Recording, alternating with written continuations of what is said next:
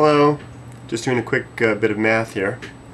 Handy tool to have, a calculator, and it leads us to kind of wonder what people did in old Japan when they needed to do some calculations, merchants and the like. The answer was the Japanese abacus. These devices are called Soroban in Japanese, and they're a very common tool from the prior to the start of the 20th century, and they did indeed linger in Japan in common use well into the mid to late 20th century, and it's still possible to find people using them today. And Soroban are actually taught in schools, although not this type of Soroban. This is a different type.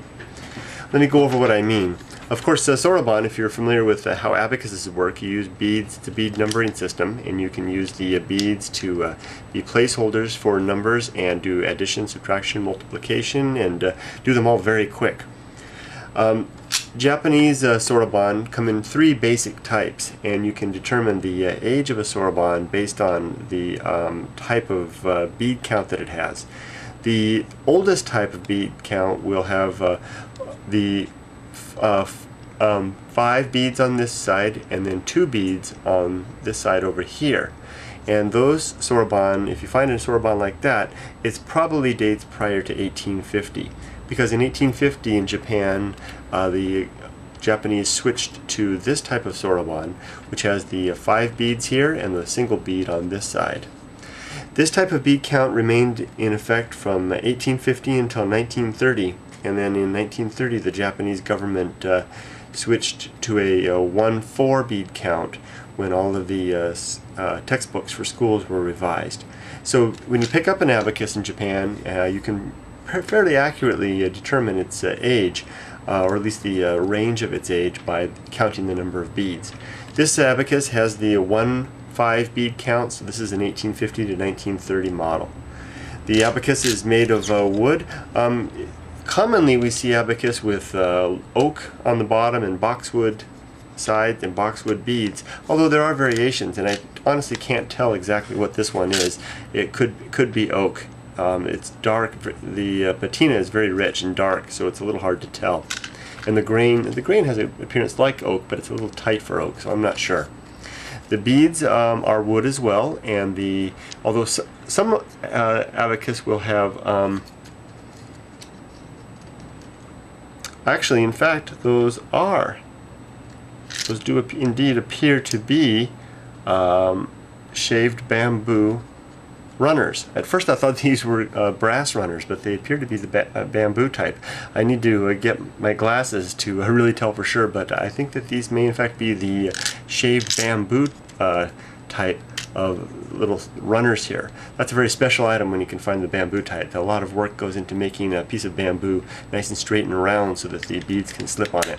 I'll check it more closely and make an accurate note in the listing about what I think it really is. I'm pretty sure now that it's bamboo. Anyway, the beads moved well on the bamboo, and you can hear them rattling about. It's in fairly good condition. It is a bit dusty and quite dark from age. The one bit of damage that is important to note is here on the back. You can see how it kind of comes away. Do you see how that is? It's loose. The underside of the abacus is held in place to the sides through bamboo pin right here. It's a little hard to see, but there's actually a bamboo pin that holds the back in place. And there was another bamboo pin on this side, and the bamboo pin on this side is broken, and this allows the back to separate a little bit. You have to handle it with this abacus with care to avoid the other pin breaking and the back coming off permanently. For that reason, I recommend this as a display item only. There's some Japanese writing on the back. Probably this is the name of there we go. This is probably the name of the proprietor, or this is probably a merchant's abacus, and it was probably the name of the store or business where this abacus was used.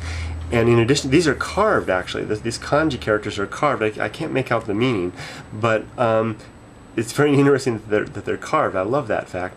But along the edges here, these black marks, if you look at them very closely, I don't know if it'll show up well in this camera, but it appears to be brush applied calligraphy writing, so additional writing there. And I may be wrong.